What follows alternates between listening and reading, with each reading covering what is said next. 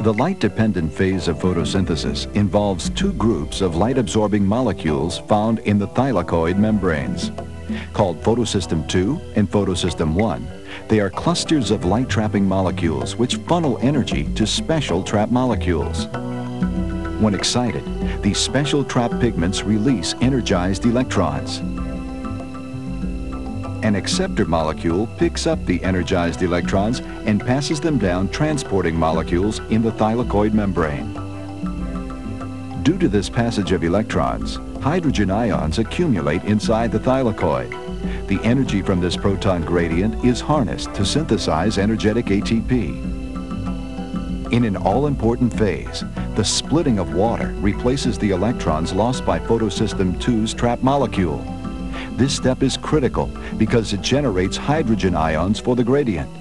It also releases the oxygen humans and other animals need to survive. Responding to light of a different wavelength, photosystem I's trap molecule ejects energized electrons. These electrons are picked up by different carriers until they are added to a molecule of NADP. This forms the second important product of the light phase, NADPH.